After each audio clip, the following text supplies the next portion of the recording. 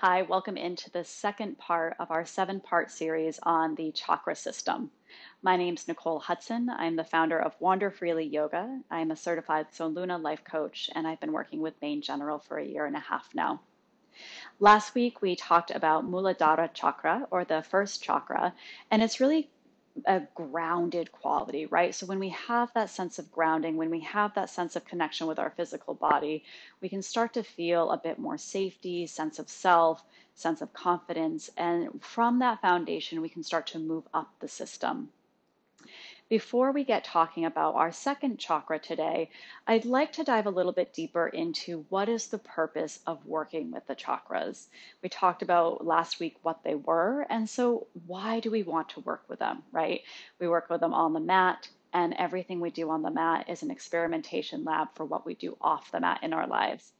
So, when you're working with the chakra system, it really is an opportunity to take a look at how you're interacting both with yourself and in the relationships within your life.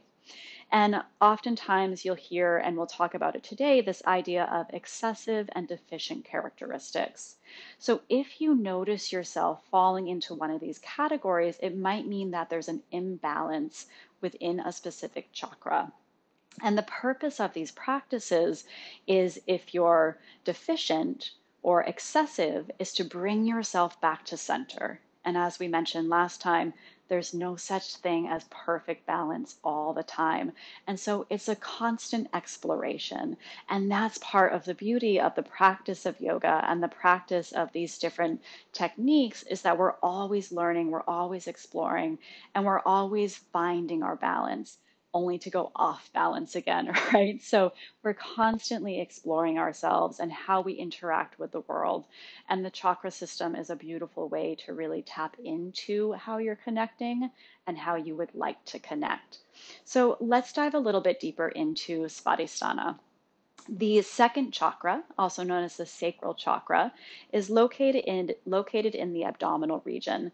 So this will be the abdomen, genitals, low back, and the hip area. It's located just above the first chakra, so we'll start to work our way up the system. The central issues associated with the second chakra are sexuality and emotions. The goals associated with it are fluidity, pleasure, healthy sexuality, and feeling functions. This is a very water-based element. The element associated with Svadhisthana is water, and so it's very fluid. It's very emotion-based. The right that is associated is the right to feel and the right to want. Developmental stages are 6 to 12 months. The identity is emotional identity. And while this is a completely different workshop, if we were to look at the koshas, or our energetic bodies, we have our physical body, we have our mental, emotional body. So just as much as we tap into the physical body with the first chakra, we want to tap into our emotional bodies with this second chakra. The demon associated with it is guilt. Excessive characteristics would be overly emotional, or having a hard time when you're feeling emotions to not go over the top, poor boundaries, sex addiction, obsessive attachments. And so on the flip side of that, we look at some of the deficient characteristics, which would be frigidity, impotence, rigidity, emotional numbness. So on one side, emotions might control our lives, and on the other side, we might have a very hard time experiencing or expressing our emotions, and also fear of pleasure. As mentioned earlier, the element associated with the second chakra is the water element. So again, very fluid, very emotional. If you're a Pisces, you get it. And the color associated is orange. The seed sound, or bija mantra, is VAM, V-A-M, VAM. And so as we find our grounding in the first chakra, we start to move up into the second chakra, this place of fluidity. It's also a place where we can really start to express our creativity. We start to explore what are our likes and our dislikes, what are we drawn towards, what are we repelled from. And so we're starting to get into this sense of I feel safe in the base and my foundation, and now I can move up into a bit more fluidity and creativity in my life and start to explore what it is that I like and what do I want. And so the next few moments, we'll go through a pretty fluid, watery, brief practice. It's going to be an opportunity to get out of kind of the stiffness that we can sometimes experience in life and also in our practice, and give you a little bit permission to get creative, right? So let this be what you need it to be. Maybe close your eyes, because sometimes it can be really hard to get into the second chakra and to let yourself, I do this a lot, right? But it's like this water element, to let yourself feel very free and flowy. So this is an opportunity to really go for it, to express yourself in a way that you need to express yourself, and to experience some of the benefits that come from that expression. So go ahead and we'll start in a comfortable seat. If you'd like, you can bring yourself up onto a blanket or a towel, and you can find yourself in a cross-legged position. Palms can come down onto your knees or onto your thighs. And if it does feel safe for you, allow your eyes to close fully. If you prefer to keep your eyes open, find a soft gaze somewhere in front of you. Take a moment to tap into your breath and start to notice, where is your breath landing in your body? Is it in your belly? Is it higher up into your chest? And on your next inhale, breathe all the way from the base of your belly up through your ribs. Feel your ribs expand as you breathe all the way up into your collarbones. And then exhale, send everything back out. Let's take this twice more. Deep inhale. Deep exhale.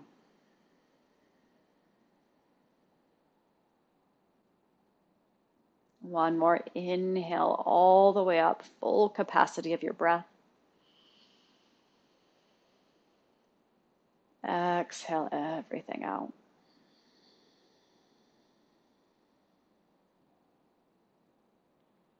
Option to leave your eyes closed or slowly open the lids of your eyes. And allowing your legs and lower body to stay more or less grounded, start to take some gentle circles with your torso. And so you'll start to feel pretty quickly if there's parts in the body that are really holding or gripping. And see if you can send your awareness to those areas, start to soften a little bit so you can find whatever organic movement or natural movement you want to take here. And so you can make these circles as big or as slow and small as you want. Maybe you start to bend into the elbows, you let your head drop down a little bit. And so letting your upper body get nice and fluid, finding a circular quality to your movement, and then very gently start to slow it down and take it in the other direction. So kind of just stirring the pot. Oftentimes when you hear about Svadhisthana, we're talking about kind of this water bowl. So if you imagine a bowl of water kind of sitting in the pelvic girdle or the area in the hips, you can kind of imagine that you're stirring that bowl, kind of stirring the water, moving the energy around. And then slowly start to bring yourself back to neutral. Gently stack your shoulders back up over your hips and let your body more or less stay still, but notice if you still feel the quality of movement within your breath, within the energy. Tap into that quality of movement and now start to feel yourself rock forward and back. So the hips will start to move to the front as your torso leans forward, to the back as your torso leans back. An option to keep this gentle sway from front to back. You might start to, as you inhale, roll your shoulders back, lift your heart forward. So it's a seated cow spine. And then as you exhale, draw your navel in, tuck your chin down towards your chest for seated cat. Again, inhale, start to lift up through your heart.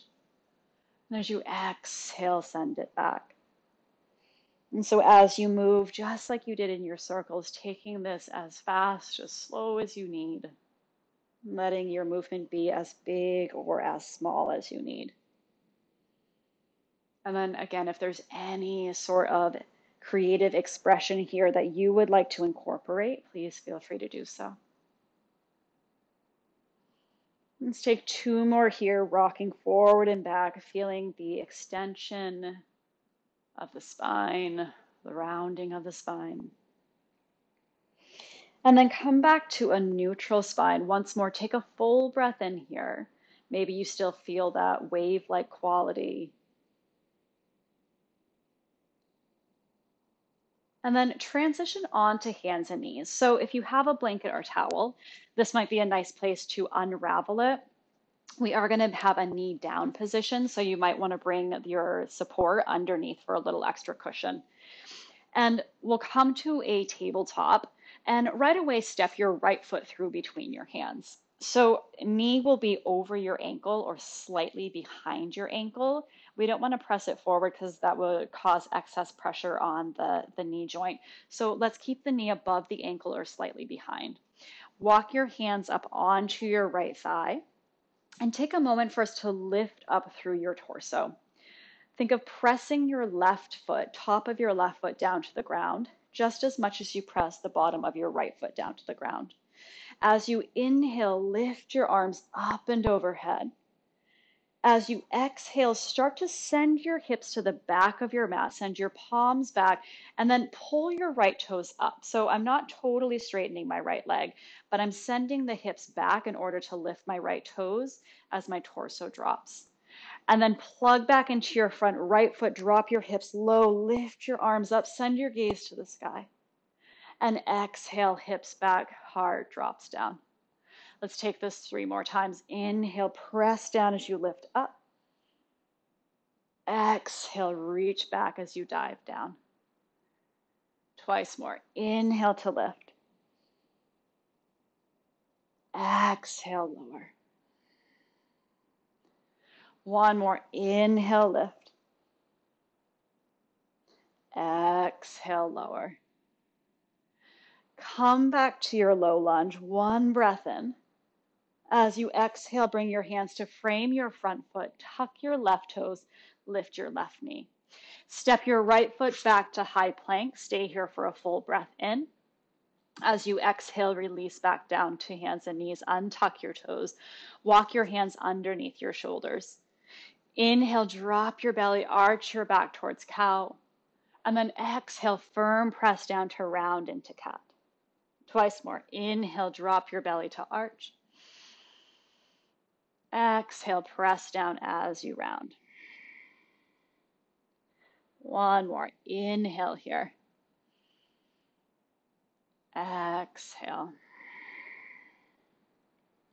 Come back to a neutral spine. Perhaps you tent up onto your fingertips for a little more height as you step your left foot through between your hands. Set up your foundation first. So left knee is going to be slightly behind or above the left ankle. Walk your hands up onto your left thigh. Lift up through your torso first. So find your foundation, right? We find the root chakra, Muladhara, we found that foundation. Once we feel steady in our foundation, we can start to find our creative expression. So as you inhale, take your arms up and overhead. As you exhale, send your hips back, left toes pull towards you, little straightening into that left leg. And then inhale, reground, lift your arms up. Exhale, send your hips back as you bow your heart down. 3 more. Inhale, lift up, hips drop. Exhale, hips back, heart drops. 2 more. Big inhale to lift. Big exhale to lower. Last one. Inhale, lift. Exhale back. Reground your left foot. Inhale to your low lunge. 1 breath in. Exhale, hands come down, frame your front foot, tuck the right toes, lift your right knee, step back to high plank. Full breath in. Exhale, release your knees down to the ground. This time, take your knees about as wide as your mat, toes together. Let your hips drop back, forehead down to the floor or a block. Walk your hands out a little bit further for a child's pose. Breathe into your low back. Breathe into your hips. And 3 more cycles of breath.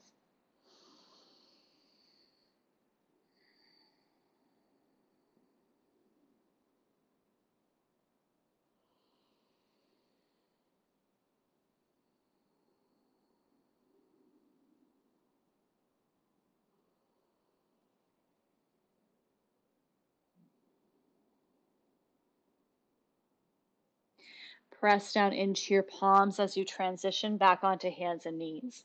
Walk your hands under your shoulders. Place your knees under your hips. And either crisscross your ankles or sweep your feet off to the side as you transition back to a seat. You can refold your blanket and come to sit up onto your blanket for support. Let your hands find your knees or your thighs, option to close down your eyes, and once more breathe into your body. Notice any energy that is still swirling around. Take one more cycle of breath in through your nose. Exhale everything out with a sigh. If your eyes are closed, gently open the lids of your eyes once more. And so oftentimes when we talk about the second chakra, we talk about practices in yoga, you might notice that teachers tend to guide a lot of hip work. And that's because the hips are associated with the second chakra and a lot of that emotion and watery quality that we find when we move in that part of the body. And so if you are ever doing a yoga practice or asana practice, and you're doing a lot of hip work and you notice emotions are coming up, now hopefully there's a little bit better understanding as to why, right? Because our emotions are very much tied into the second chakra, tied into our hips, tied into low back. So if you start to notice that tears might start to flow when you do hip work, just know that that's a release, and just know that that is part of working through whatever excessive or deficient characteristics might be present. And that's okay. So really take your time with this chakra. It's one that can be a little bit more challenging because there are a lot of emotions involved.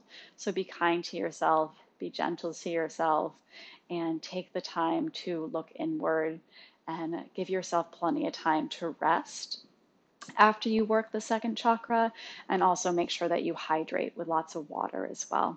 So thank you for tuning in. I hope this is helpful. If you have any questions, don't hesitate to let me know. And I look forward to joining you next time, where we'll look at our sense of power, our sense of confidence with our third chakra. Namaste.